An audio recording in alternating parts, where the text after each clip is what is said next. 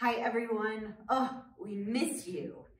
And you know, the virus count is still high, and so we are remaining closed as a building in general. But you know, we're still doing missions and things that people might need to come into the building for some reason for.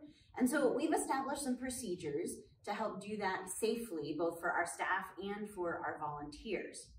And instead of giving you a long list of procedures, we thought we'd give you an earworm instead. When you need to come in the building, here's what to do. Before you even come in, even just to drop off something, call Pat to say you're coming and that you promise to wear a mask. Wear a mask. Wash your hands, stay apart, and wear a mask.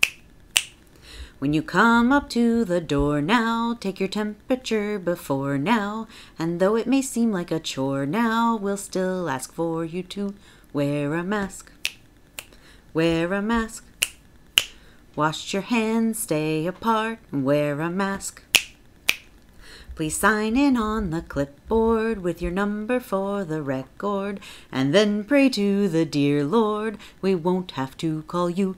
Wear a mask. Wear a mask. Wash your hands, stay apart, and wear a mask. When your work here all is finished, there's one more piece of business. Help the virus to diminish by wiping everything and wear a mask. Wear a mask. Wash your hands, stay apart, and wear a mask. If you need something from Holly, she's home but still on collie, or send to her a query and you won't have to wear a mask. Wear a mask. Wash your hands, stay apart, and wear a mask.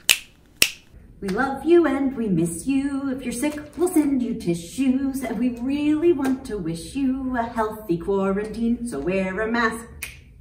Wear a mask. Wash your hands, stay apart, and wear a mask.